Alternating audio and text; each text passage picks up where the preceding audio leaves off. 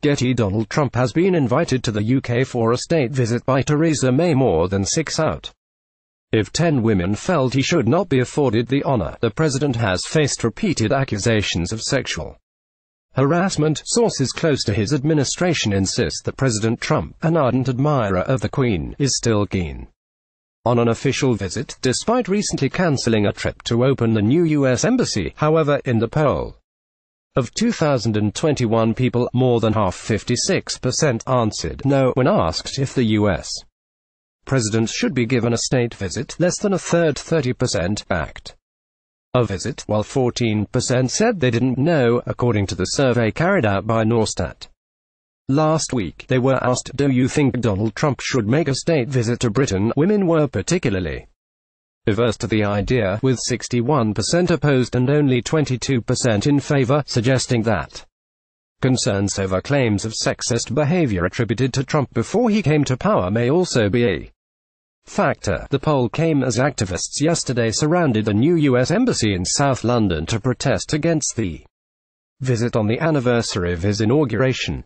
Getty. Many of the women polled were particularly averse to the idea of the U.S. president coming to the other, declared the U.S. president a racist bigot, and, just hours after it was confirmed, called for Theresa May to cancel her meeting with him at the World Economic Forum in Davos, Switzerland, next week. Tory MP Andrew Rosendahl said that the poll results were worrying and said America was one of Britain's closest allies. The MP, who sits on the Foreign Affairs Select Committee, said people should consider the UK post-Brexit. We should be building up relationships with allies and friends.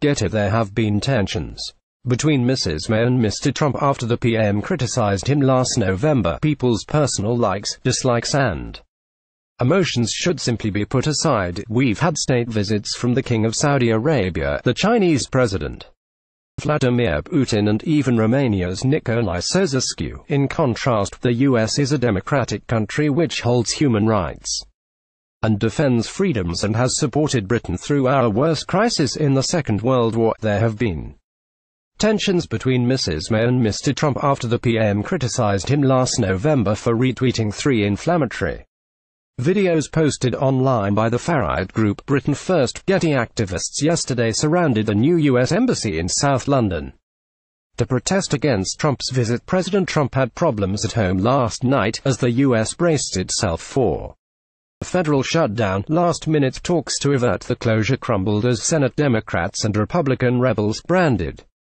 obstructionist losers by the White House, blocked a 4-week extension to all federal spending in a late night vote, and last night it emerged that U.S. Congress has been questioning whether Russian money could have been used to fund Mr. Trump's golf courses in the UK and Ireland.